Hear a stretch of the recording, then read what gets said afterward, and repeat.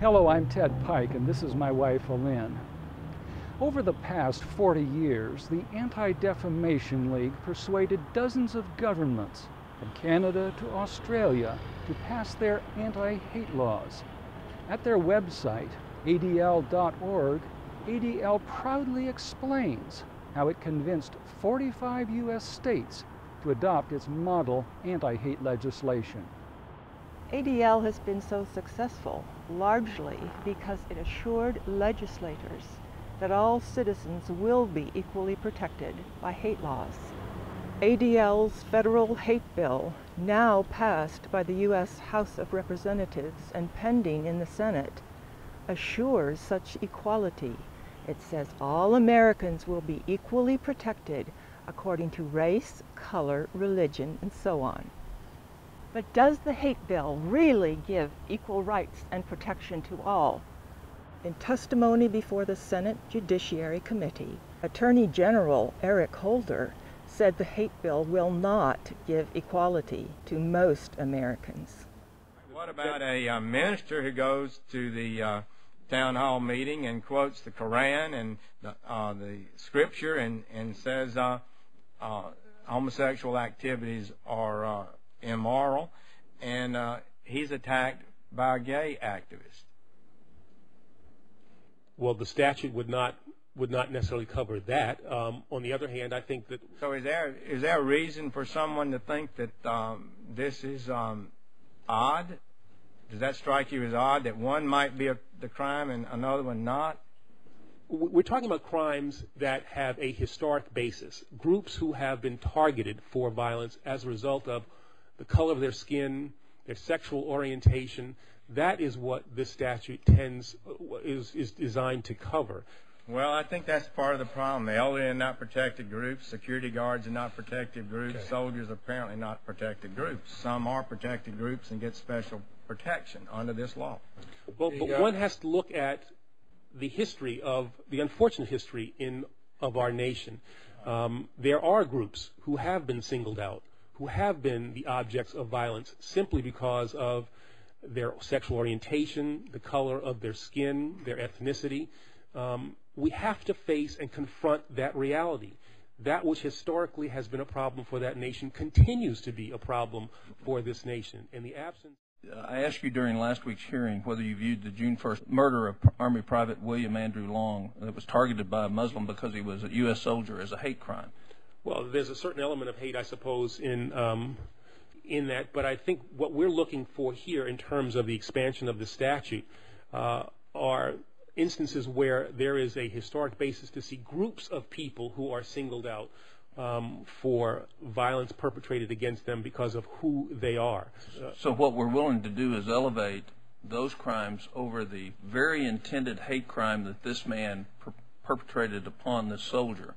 And we're saying they have an elevated status. No, it's not a question of elevating the crime. It is dealing with the reality that we confront. 80,000 crimes directed against people who this bill would cover. But with regard to the soldier that Senator Coburn asked you about, he's not covered, Mr. Attorney General, by the Act. He's not one of these groups, unless he was a homosexual advocating that and that caused the attack. So he wouldn't be covered. There are lots of other groups, people, decent people, that might need additional federal protection if the federal government had all the money in the world and all the time to investigate this.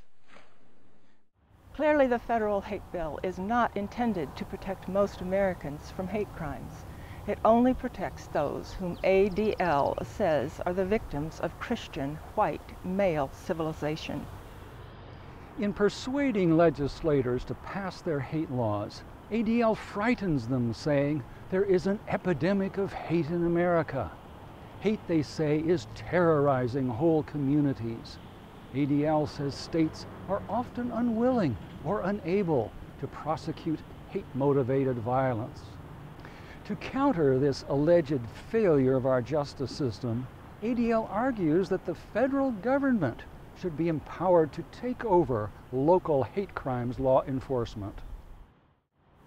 Are the states really failing to enforce the law against hate criminals? This was a central question Republican senators asked Holder during the recent hearing. Holder always answered evasively. Now, do you have any evidence that this is the case, that there is a trend that specifically with regard to bias-motivated crimes, justice is not being served in this country? I'm not sure that I would say that I see a trend. I think that state and local prosecutors, our partners, do a good job. But I also know, as I noted in my prepared remarks, that there are instances where there is the need for the federal government to come in where a state or a local locality, for whatever reason, has decided not to pursue a case where I think it is clearly appropriate or does not have the ability to do that. Do you know of any instances where that's the case? Well, I have some in my my prepared remarks. Okay. I think about the case, I think it was in California, involving threats that were made before an assault actually occurred, and that matter was not pursued, I believe. Other senators kept asking the same question because no one could get a straight answer. Do we actually have good statistics that tell us that we're not fulfilling and carrying out the intent of state laws? I think that we have certainly good statistics that tell us that hate crimes are an ongoing problem for this nation, about 80,000 or so in the past decade. The ability of the federal government to help state and local jurisdictions who want to prosecute these kinds of crimes is certainly impacted by the federal activities requirement that the bill would do away with. My question is a little different than that. Do we have statistics where the states are failing? Do we have statistics that say we have these 80,000 crimes and 5,000 of them the states did a poor job on? Which states are regularly or systematically failing to enforce their laws punishing crimes of violence? Well, as I said, as I pointed out in my written testimony, there are instances that I think we can point to where a state or a local jurisdiction has failed to act in a way that I think we would all think that a state or locality should. But I don't think, as Senator Hatch asked, I don't think that I can say that there is a trend, that there is a trend among the states or local jurisdictions in failing to go after these kinds of crimes. Okay, I'll try it a different direction. We don't have the statistics. We don't know what the relative level of lack of the ability of the states going. We're assuming that they need our help.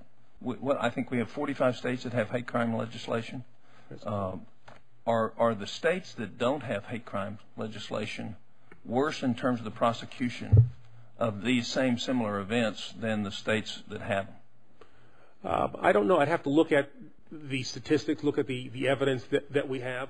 But what I do know is that as the law now exists, there are people who are the objects of hate violence who the federal government does not have an ability to protect if a state decides not to prosecute the case. Again, we can point to specific cases, but I don't have an ability to give you. But I can point to specific cases on lots of things that states don't do that we would like for them to do different, that we don't come and make a special law that we can step across that boundary between states and federal government to enforce them to do that. The difference, I think, though, is that there is the historic nature of the kinds of conduct that we're talking about. People who are singled out because of their race, their religion, under the new provision, their sexual orientation, where there is a history. I'll ask you again, cite me some cases of significance that have not been properly prosecuted in the last 5 years. Well, as I said, I think there are statutes, there are cases that are noted in my written testimony. But here's the way that I would view it. Well, no. I think this is important. You cited a California case. I understand that defendant was convicted of an assault, if not as. But every day crimes are prosecuted in state court that may not result in a conviction to which the prosecutor or I would like, but we don't pick that up in federal court with double jeopardy principles and just prosecute them again in federal court. We must conclude that there is no real need for a vast federal hate crimes bureaucracy, one that gives special rights to some while making second-class citizens out of the rest of us.